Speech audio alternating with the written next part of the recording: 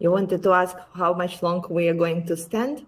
Well, we will stand to up until the last person. Yeah, well, we will. Yeah.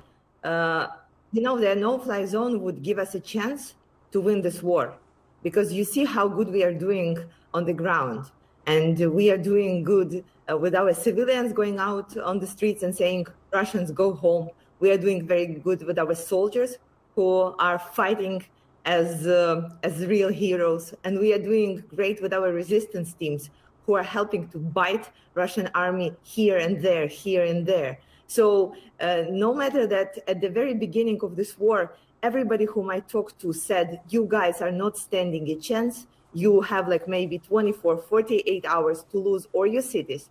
As of right now, we are still standing.